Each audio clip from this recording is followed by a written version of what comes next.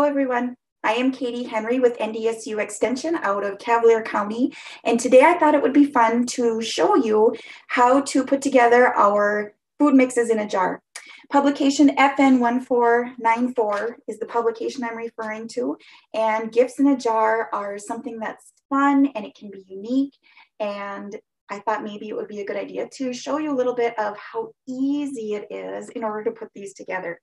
There are 4 recipes on this publication, and the one we are going to do is the country chili mix, but we also have the homemade cornbread mix, cranberry oatmeal cookie mix, and friendship soup mix. So you get a little bit of everything, a little bit of a variety in order to choose from on this publication. The first thing that we need to make sure that we have when we're putting our food mixes in the jar are all of the ingredients and the correct size jar. And so this recipe calls for a quart size jar, and I tend to use the regular mouth jars just because that's what I have around the house, because I've found if it's universal for me, it makes it my canning season easier. But you could also use wide mouth jars because sometimes the ingredients are easier to get into the jars. Once you have your jar ready, then I also like to do, since it is a regular mouth jar, I like to use my funnel that I use with my canning ingredients. It helps me get the ingredients in there a little bit easier. But the first ingredient for the country chili mix that we're putting together today is 1 pound of kidney beans. I buy kidney beans in bulk, and so it is easier for me to have a kitchen scale, and these are easy to find. If you don't have one, I highly suggest you get one for your kitchen because they do come in handy. But I just set it to 0, pour the beans in until it reaches 1 pound, and then I'm ready to go. So I've pre-measured that. So the first thing that we need to do is pour these beans into the jar using the funnel, because otherwise I would have beans all over. But I do want to say that with this, remember, food safety is always of utmost importance. And so I've already pre-washed my hands. I'm ready to go. Everything is clean and sanitized. And so everything we put in the jar is going to be safe, food safe. So the first thing you do is pour the kidney beans into the jar.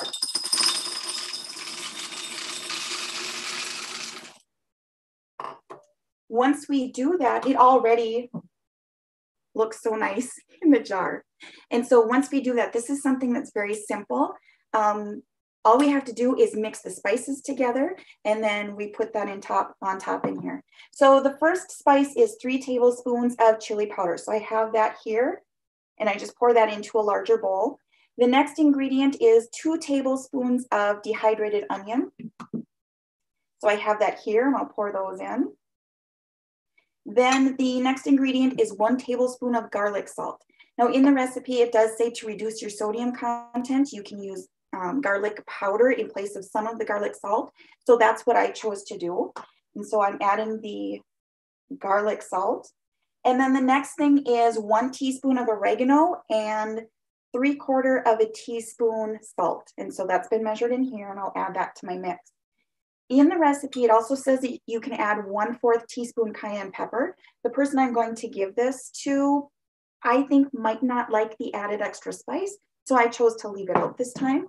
But once all your ingredients are in your bowl, you just take a spoon and you just stir it together. And it just takes a minute. And then what you do is you pour this into a clear sandwich bag. So I just grabbed a clear sandwich bag.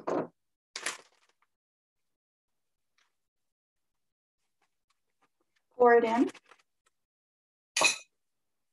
And I try to get the air out, as much of the air out as I can, just so that it fits in the jar a little bit better. And then you just place this on the top of your kidney beans. So these are all of the non-perishable items that you are giving in the jar. The perishable items will have to be supplied by the person who is using the mix, but this is just like a dry bean soup mix, kind of chili mix that you could get at the grocery store, except it's homemade and you can decorate it up a little bit. So the next step that I do is I put the recipe for what to do next onto the jar, and I just take a few pieces of tape.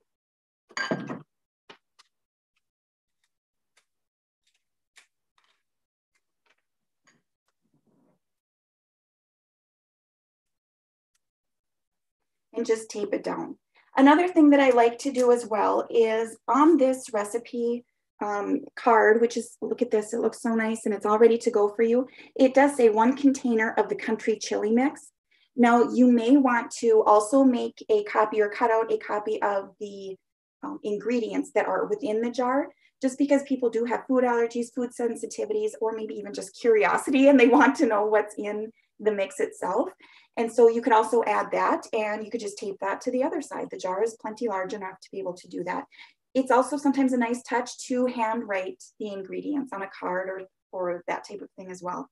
Once you have all the ingredients in here and it's all ready to go, you've got your recipe on the outside. You just put your lid on top, just like that. Then I just take a square piece of fabric that I have cut with a pinking shear so it has the zigzag on the outside edge. And I just twist on the rim. And it should go on with the fabric. You might have to try to straighten it out a little bit, but it's already decorated. Once you get the fabric on there, it already looks cute.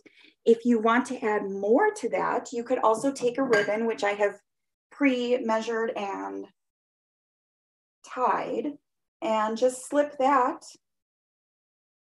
onto the jar rim for a little added extra something, little added extra bow.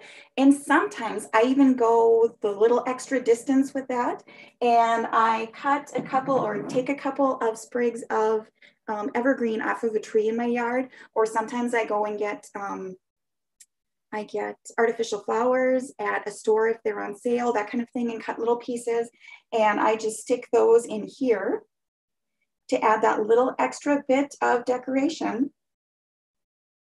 And you wouldn't want to use, you know, fresh greens in something that you're going to stick in a stocking if you're going to use this as a stocking stuffer or something.